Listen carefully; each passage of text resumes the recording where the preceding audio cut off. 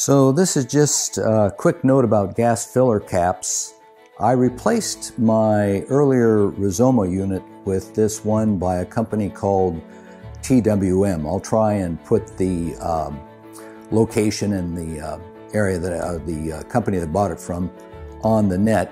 I like this one better. Number one, the other one wasn't concentric, which bothered me a lot. I did find out that that was just an improper installation by the mechanic, and I did put it back in a concentric fashion, that is the correct gaps on these various screws.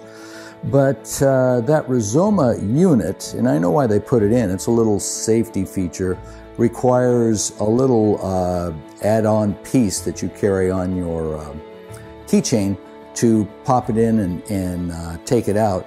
This TWM unit does not need that. So you just take it off like that, and then you line it up, put it back in, and press in. And I live in the kind of an area that I don't really have to worry about people stealing gasoline. So I find that a little bit more convenient. It's a little lighter.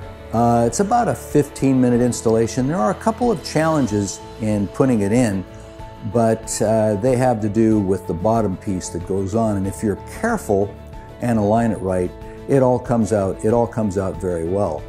Just make double sure you don't drop any of those screws down into the gas tank, because they're aluminum or stainless and they're not particularly magnetic, and I have no clue what you would do. So that's just an update on that. I think it looks very handsome. It has the Italian flag colors on it, and very nicely machined. Very, very lightweight, beautiful looking piece. Okay, that's it.